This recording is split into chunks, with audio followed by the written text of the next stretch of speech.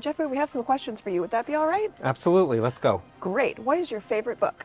Lord of the Rings. Favorite author? Tolkien, of course. Makes sense. Favorite Dayton Metro Library branch?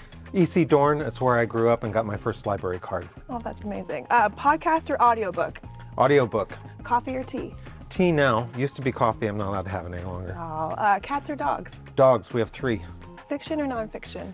Mostly fiction, although I do like some nonfiction, mostly cookbooks. What do you think makes the Dayton Metro Library special and unique? Every one of our branches was designed with the communities in mind that they serve, so they all look a little different and they all have a few different resources.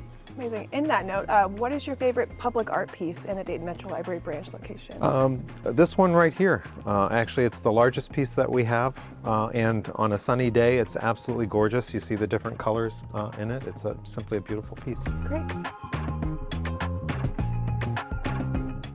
Jeffrey, what skill do you think everyone should have? Typing. It's the best course I ever took. What, if any, instrument did you play in school? I played the clarinet for about 3 years. What is your favorite Dayton restaurant? Ooh, that's a tough one. There are so many good ones. I think I'd have to say Grist. And then what is your favorite thing that your husband makes? Hash browns. What do you love most about your job? Getting to meet all of the different people who come to our various libraries and getting to work with an absolutely phenomenal staff. What's the first thing that comes to mind when I say children and youth services? It's the meat and potatoes of what we do. What about workforce?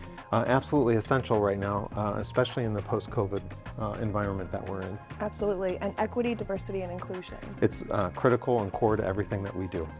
And why do you feel that Dayton Metro Library donors are important?